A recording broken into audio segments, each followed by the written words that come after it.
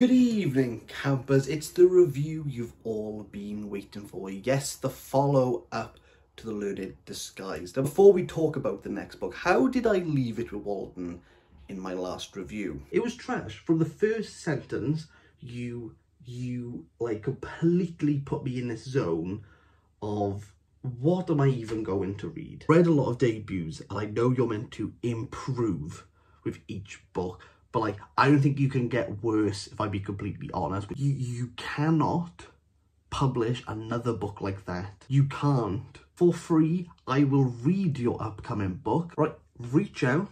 I will proofread it for you. I'll read it for free. I'm happy to provide that service. It's not even like credible. And that's why I'm giving this a 0 out of 10.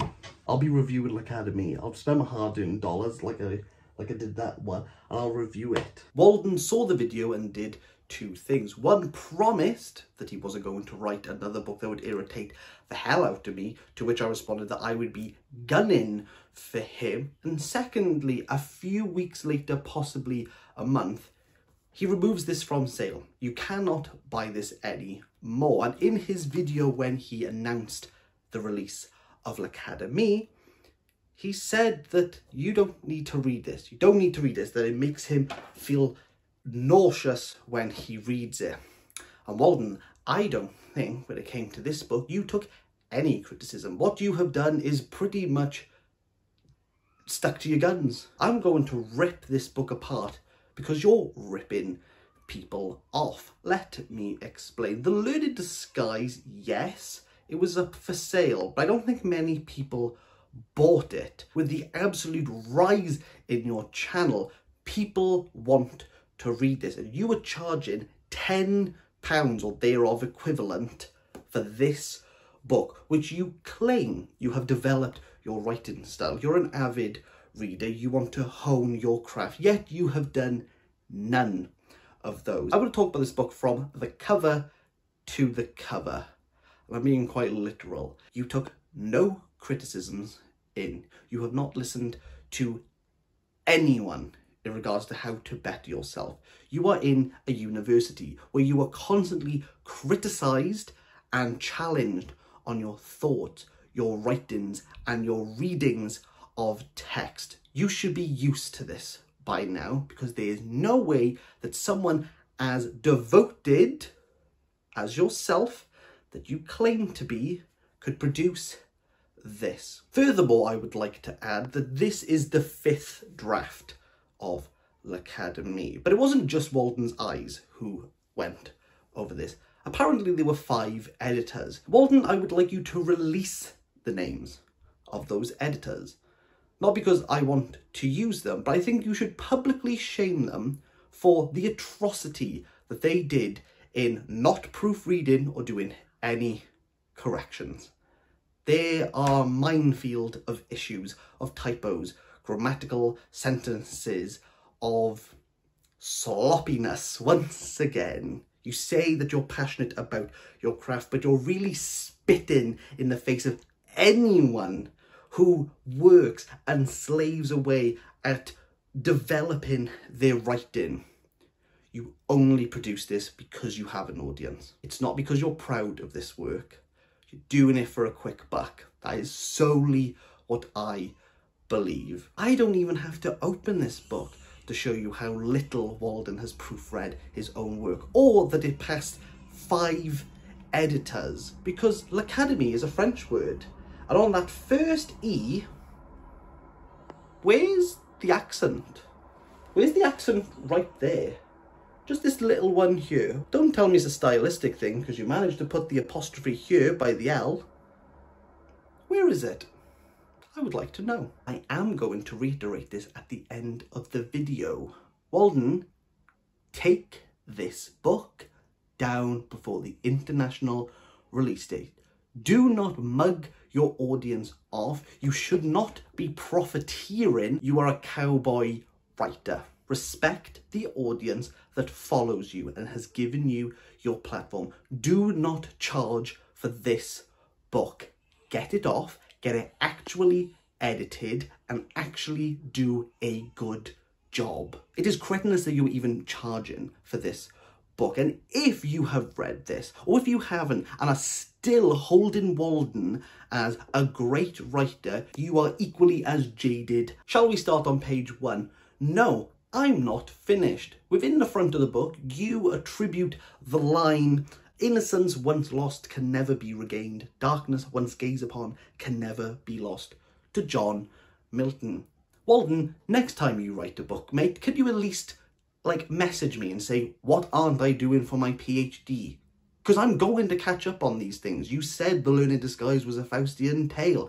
It is not. Milton never said that in Paradise Lost or Paradise Regained. Now, I'll give you some credit. You didn't actually attribute it to either of those works. But if you don't believe me, because I could just pick up my copy of Paradise Lost that I have been studying and just tell you that, well, it's not in here, you might be reluctant to hear my views. So I did what anyone could do. I went on Google and I typed in the complete works of John Milton on Project Gutenberg. It's public information. And there are a list of all of John Milton's works to a great degree. Type in the word innocence, Walden. It doesn't come up. Type in the word darkness, Walden. Your quote doesn't come up. Guess what? I know where that quote comes from. You've not quoted Lucifer from Paradise Lost. You've quoted Lucifer from Neil Gaiman's Sandman. You've quoted a graphic novel, specifically Volume 4, Episode 2 in Seasons of Mists, where Lucifer says, and here is the proof. Where the quote about darkness once gazed upon, I'm not entirely sure where that comes from, but if you can prove to me, if you can give me a source, a line, a reference, you are in university, you should know how to do this, I'll take that one back. I'll take that one back. For 2 years you have built anticipation and hype for L'Académie, and you have not once looked over this. I do not believe it. I do not believe the 5 editors went through this book, thud, and I think now we could talk about chapter 1. Our main character is Eddington. I'm going to call him Ed for simplicity and the fact that most of the characters call him Ed. Ed lives under a regime called the regime. There's a lot of this, trust me. All the people under the regime wear earbuds, and these earbuds allow them to get any information that they want there and then. And they go to L'Académie to learn that. Let's think about this for a sec. So basically what Walden has done is said that everyone basically has Wikipedia on their phones, but hourly, even though they can engage with that at any moment, they have to go to L'Académie. They have to go to a place. Why? Surely the place is obsolete. Don't worry about it. I don't think Walden has thought about this. Ed is equally submissive and complicit to this regime. He doesn't want to stand out, but something happens called the cross, where memories seen from a distant lifetime ago ebb in and cause him to remember a life very different. The event or the cross takes up many pages, but we're just going to park it aside for the moment, but we'll pick up on it at some point. Trust me, we do pick up on it. Let's go back to the streets. On signs in black and white, it tells you to report double rods. What are double rods? Well, you're really thrown to this dystopian universe. Ed and us are trying to figure out what exactly a double rod is. And we're going to meet Ada. Ed is in a cafe speaking to the man of history, where we understand that within L'Académie it's all about factual recall. The man of history questions Ed on something and Ed has to regurgitate the information as fact. Ada walks past and places a rod in Ed's hand, and here we go. Double rod. I see what's going on here. No, it's like a little bit of a red herring. I don't even know why that happens. Ada and Ed do have a conversation about what a double rod is. And on page 62, Ada shook her head. Double rods. Do you know much about physics? A bit. Double rods induce a chaotic pattern. Yes? Yes. Then, imagine, something changed, and we just drop it. Walden just goes, well, that's my answer, I'm walking away, we're not going to talk about it at all. He doesn't really know what he's talking about. But what I think he's getting at is, oh, it might be called a double rod in Australia, so this isn't me nitpicking, but it's a double pendulum. And the fact that if you have a singular pendulum or a single rod, you could track the motion. You understand that it's ordered and you know what it's going to do and you can predict what's happening next. Insert animation here. When you have a double pendulum, you can't track it. You have no idea what it's going to do and there's no reason behind it. You can't track it. You can't predict anything. That's what a double rod is. Someone who isn't conforming, I think. Again, Walden really hasn't given you much on this and will not discuss it any further. But who is Ada? Ada is part of a group of rogues that are interested in Ed because he's obtained a book. And who's he got that book from? Archer. Archer turns out to be a double agent in the end. Yeah, that's all I'm going to say about that. Archer's only real purpose, apart from some interactions towards the end, is there to give Ed a book. I wonder what book he's given. Well, let's talk about that. He's given a copy of Jean-Paul Sartre's Nausea.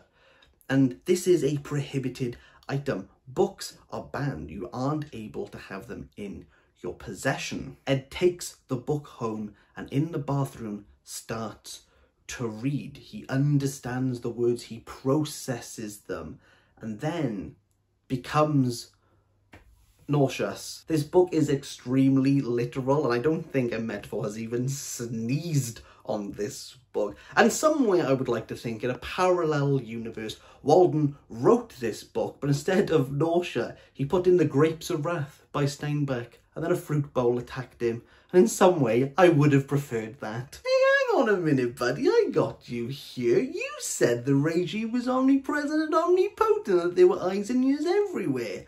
Why has no one picked up on this?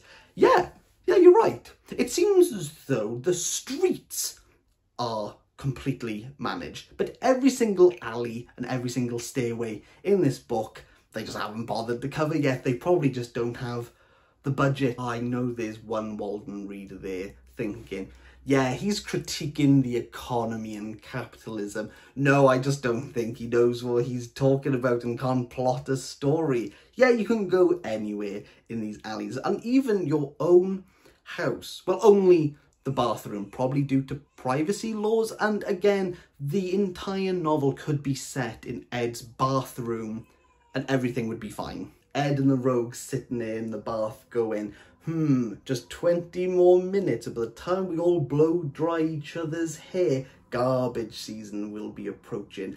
All the books are taken during garbage season. Again, not really explained, it's just, there you go. Who are the rogues? We have Ada, Joe, and Frank. And what are the rogues like? Well, you're probably sitting there going, I think I know what a rogue is like. Take that stereotype and cookie cutter approach, that's exactly what you have. Apart from Joe, who has an accent, and dare I say, some of them have a penchant for smoking tobacco. Who knew smoking could be a character trait? All the shifty characters here smoke, and we get long descriptions of people puffing on cigarettes and then stamping them out with their boot.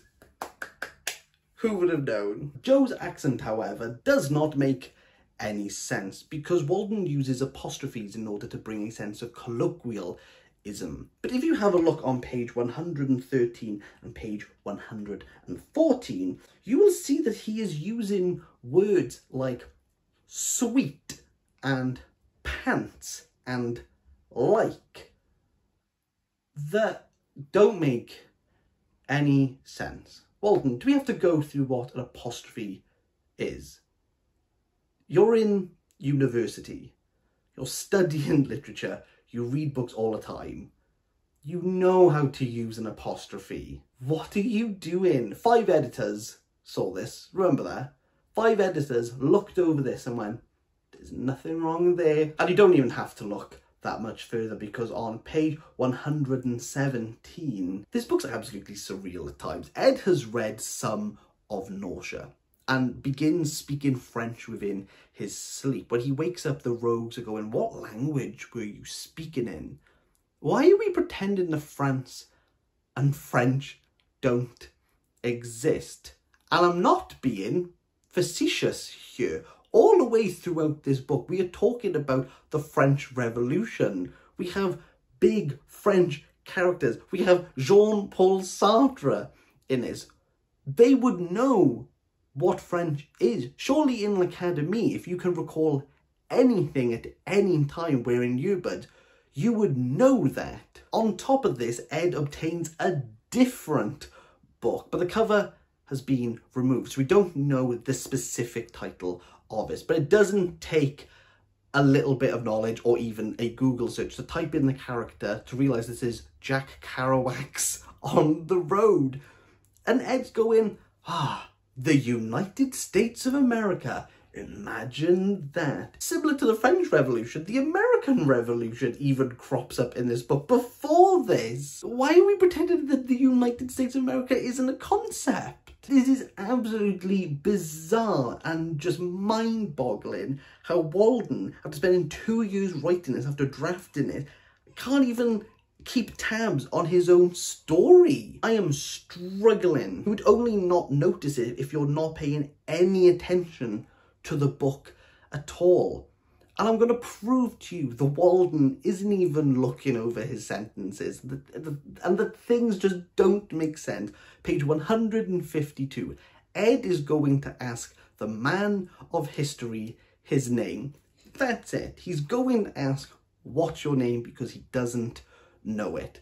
To show I'm not pulling any smoke and mirrors or I'm taking anything out of context, but beside me, here is the entire page before it, where Ed is overhearing a conversation that has no relevance to what is about to happen. 152, and I'm just going to read from Ed, the man of history stood up.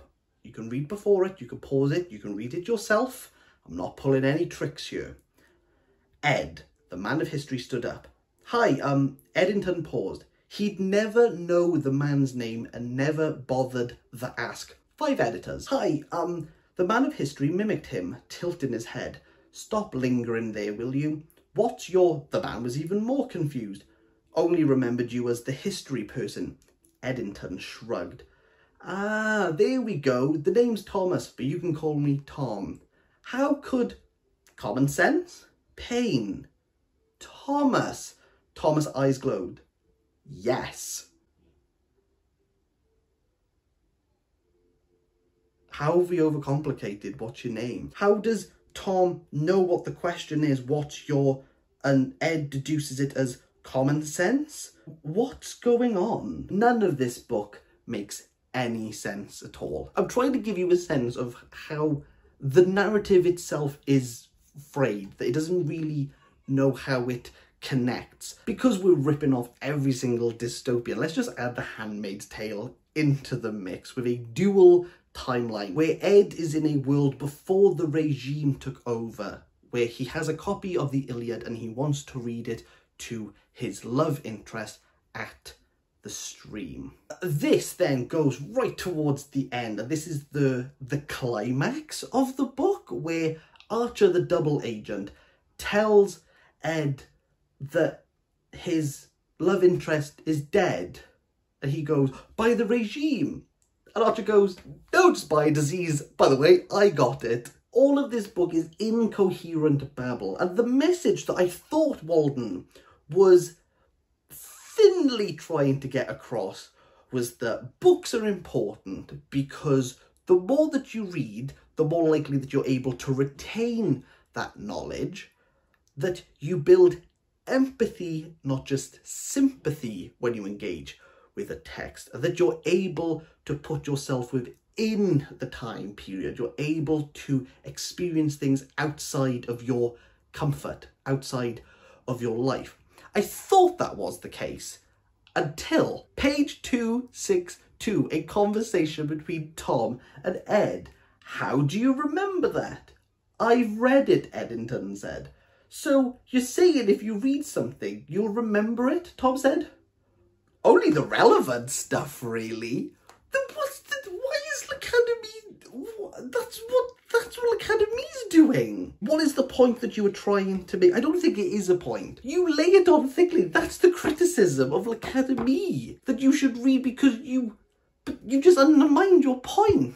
Again, Walden, I don't think you've thought about any of this. And to quote you on page 189, would it be crazy to say that reading is hard? Yes, when it's this badly written. And why do all the characters, when they have a conversation, have to say the name? Why are there so many ellipses? The characters almost take on what I imagine is Walden's writing process, where he sits down, writes a word and goes, how am I gonna like propel this story along? Let's everyone just take 5. It's almost a sadistic parody that when you released this book, the video sponsor was a TLDR service that, oh, you don't have to read the book, just condense it down, get the bits that you need to know, which is what L'Académie's doing. Honestly, Walden, why are you charging people for this book? You should be absolutely ashamed of yourself. You should be ashamed. There's so many issues with this. None of it makes sense. And do you know what the worst bit is? Even on the front, as we've discussed, you spelled L'Académie wrong. One of the last mentions of it, 289. You've missed the lure out of it. You've just called it Academy. You've written this word 100 times. You have built hype around L'Académie. How on earth did you bloody miss that?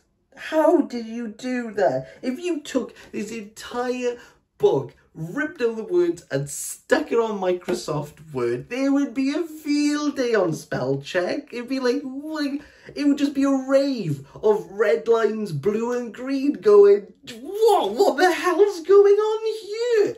Do that for me, mate. There's a text file somewhere. Send it to your mates. Stick it on Microsoft Word and just see the absolute monstrosity that you were charging £10 for. I dread saying it, but I genuinely thought that you were going to write something better than The Learned Disguise. But in hindsight, The Learned Disguise at least had a plot that I could follow.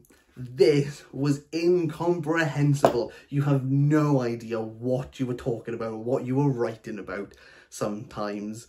And, you know, I thought it would be funny, but really, it's even sadder that I bought a #1 birthday balloon. So I was going to give you a 1 out of 10. And then the ending happened where in the fight scenes, all the characters quote Shakespeare. I'm taking it away. I'm taking it away. You are...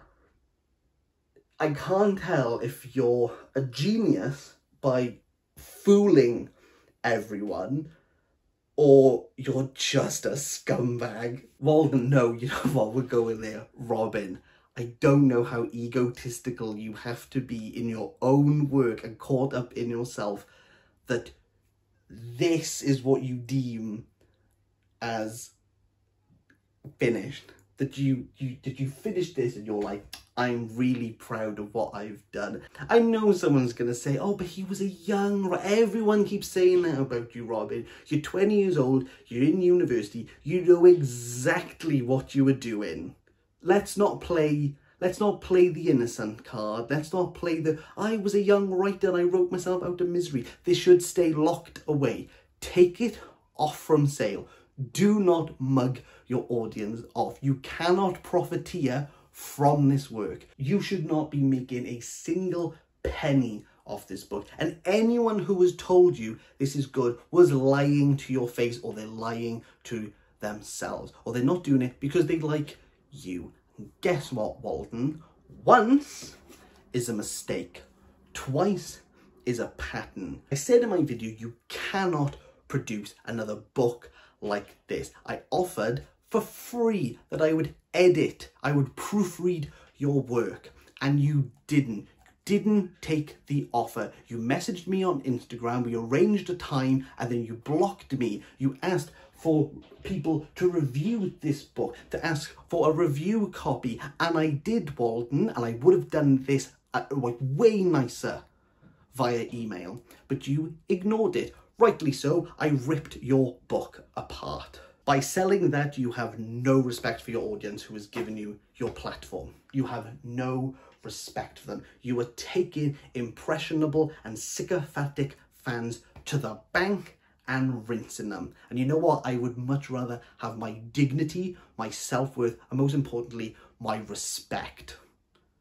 I would rather be truthful and say, I wrote this and it was awful. As someone who appreciates literature, as someone who is currently doing their PhD, as someone who reviews books, this just laughs in the face of literature. You're not even humble about it. You genuinely think this is great, and everyone around you will not tell you that you just cannot write. No one in your private life is going to tell you this. Anyone within your circle is never going to tell you this, but I am not going to pat your back. I'm not going to tell you did a good job, when knowingly you must know you cannot be that delusional. You cannot be that delusional, Walden. The first time I've ever done this, Walden, for a consecutive novel, you have the 0. You have the big fat golden goose egg that you can sit on and go, they're just haters. Oh, they don't like me. They're just haters. Take the book down, Walden. Don't stoke the fire, because it is never a pleasure to burn.